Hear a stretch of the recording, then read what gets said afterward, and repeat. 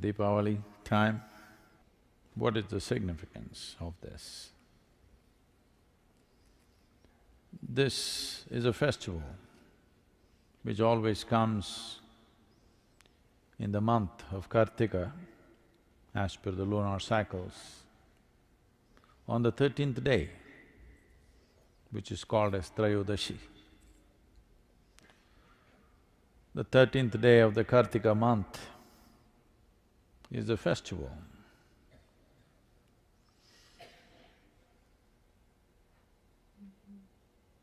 Traditionally, the science behind this is, on this day, everybody worships. On the Deepavali day, everybody is supposed to worship Dhanavantari, the deity dedicated to one's health and well-being. Today the word Dhanavantari has almost become synonymous with a doctor. Dhanavantari or the deity Dhanavantari is supposed to be the source of Ayurveda, the science of long and healthy lives. Well, lot of North Indian people, lot of North Indian people. So, I don't know when they did this, because the nature of the language is like that.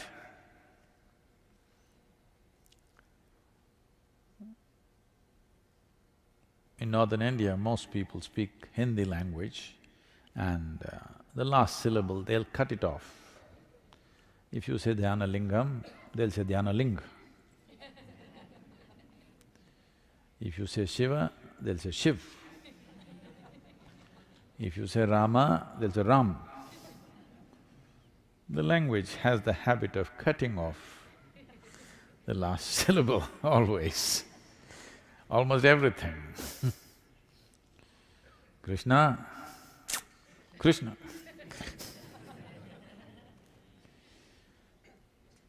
Deepavali, Diwali. Like this. So someone cut this Dhanavantari and Trayodashi and made it Dhantera. What was about health became about wealth. Dhan means money. Now everybody thinks Deepavali is about money. Why it is about health is, for those of us who live in the northern hemisphere, it is from this day onwards, certain things change. From the Trayodashi of Kartika Masa, things change. In a way, there is a slowdown of life.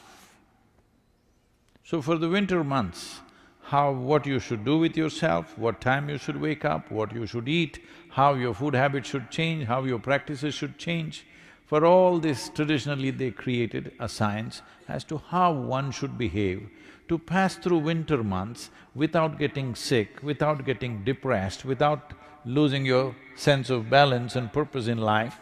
How to do this? Subscribe now and press the bell icon. Never miss an update. For this, there was an entire science. Lighting of lamps and bursting of crackers was one of those things, so that you don't slip into a slowdown.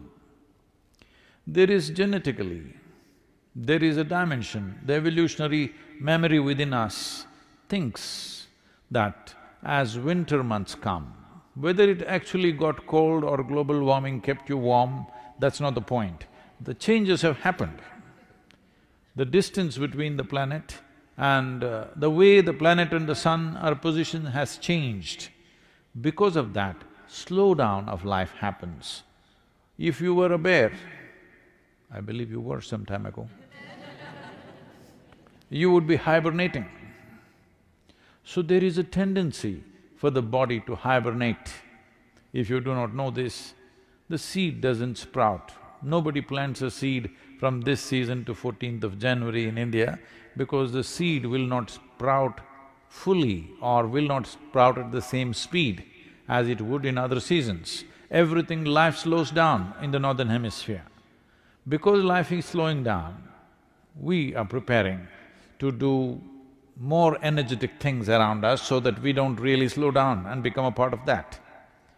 In a way, we are trying to assert our evolution. Yes, if we were some other creature, we would go and curl up somewhere. But now we have become human, we have transcended our biology. Am I assuming too many things?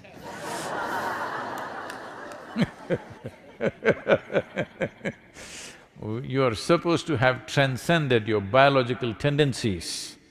So, to transcend this, there's a whole lot of activity created so that you don't go into a hibernating kind of state.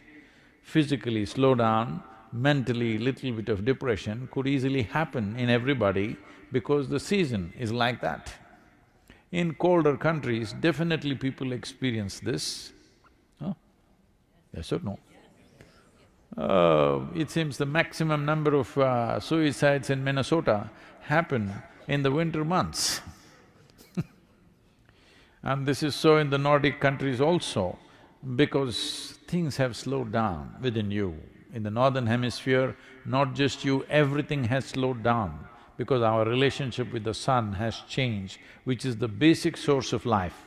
The basic source of energy on this planet is sun, not because you came up with a solar panel, it's always been so. Now, because the northern hemisphere, its relationship with the sun has changed, you're looking away from the sun, there is a slowdown from this month, the 13th day of this lunar month, which is called as the Kartika Trayodashi. So to make up for this, in India there are various things done. From this month onwards, normally, traditionally, the roles of males and females are interchanged at this time. For example, it is a part of daily activity for a woman, not anymore, in rural India still, that first thing in the morning, she cleans the front of her house and draws some geometrical figures. These geometries, today she knows only one design, unfortunately. She keeps putting the same thing, or she got it painted, or she has a template and she puts it. Otherwise, she is supposed to use rice flour, and every day, Monday, Tuesday, like this, every day of the week, she is supposed to draw a specific design. Subscribe now and press the bell icon. Never miss an update. Geometric design, to attract a certain kind of energy into her home. If it's a full moon day, a certain kind of design, if it's a new moon day, a certain kind of design. So 28 patterns were there, which people knew on which day what to put. So during these months, it'll become the duty of the men to do this. And this is the only month where men are supposed to go out singing on the street in the morning. Early morning, they're supposed to go singing on the street. Even today, a small number of people are doing this. In rural India to some extent, in urban India, once again a little bit of revival is happening. If in Mysore city, a group of dedicated people have revived this once again. That early morning, by the time sunrise happens, at that time, they're walking on the street with a drum and singing because the entire town needs this. Today we've become very large cities, otherwise if you lived in a village, everybody who lives there needs this beat of drum and music to reverberate in their system so that they don't hibernate, so that their systems don't slow down. All music festivals happen at this time. If you do not know this, the greatest music festival in the world, the largest in the world, happens in Chennai with over 1800 concerts in 45 days.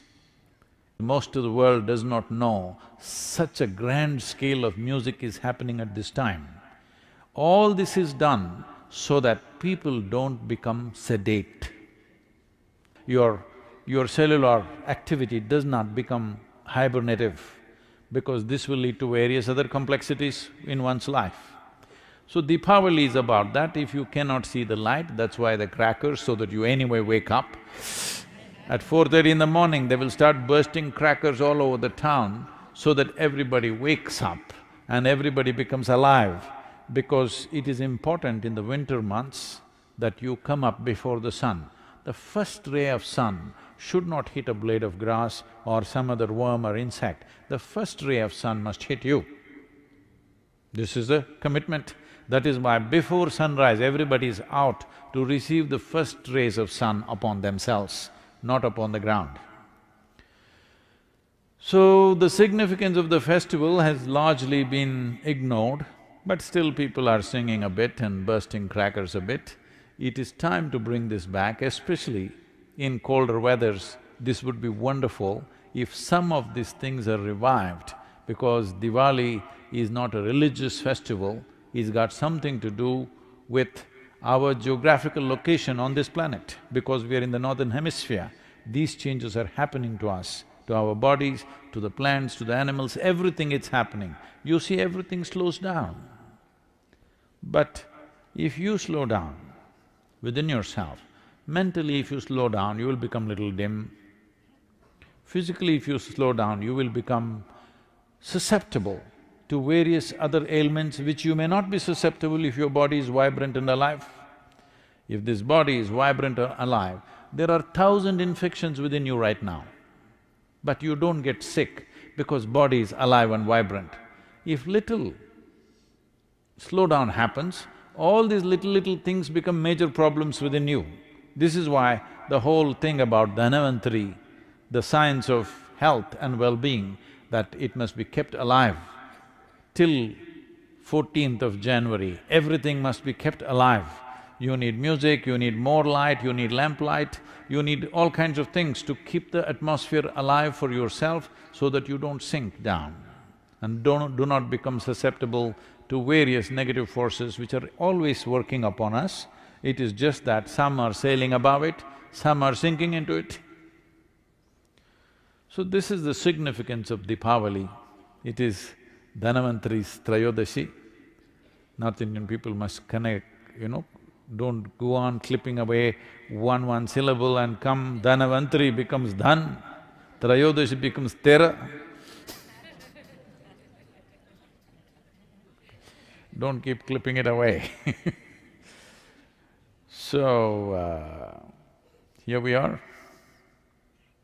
We are in the middle of a Bhavaspandana on the Deepavali day.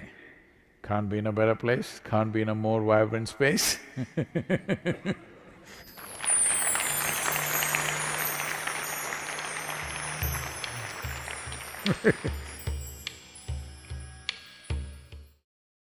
Subscribe now and press the bell icon.